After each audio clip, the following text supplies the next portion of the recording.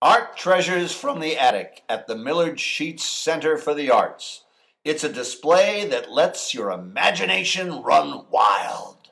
Just imagine a room filled with hand puppets, marionettes, posters, and international icons of an art that still captures the imagination of children and adults of all cultures.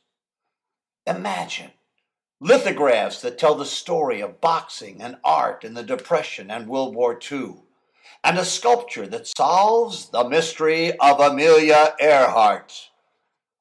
Imagine Aunt May's tater pies. Imagine the mosaic bust of artist Diego Rivera's wife, Frida Kahlo. You can imagine she's alive. She looks so vibrant.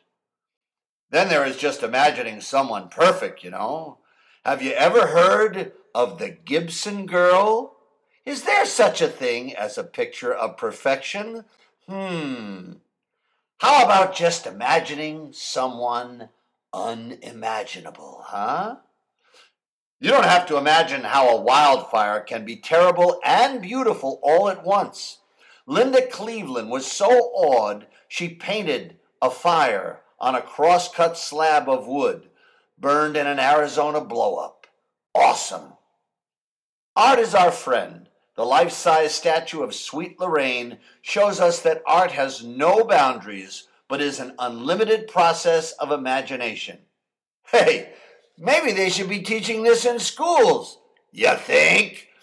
Join us for a unique, imaginative experience at the Millard Sheets Center for the Arts.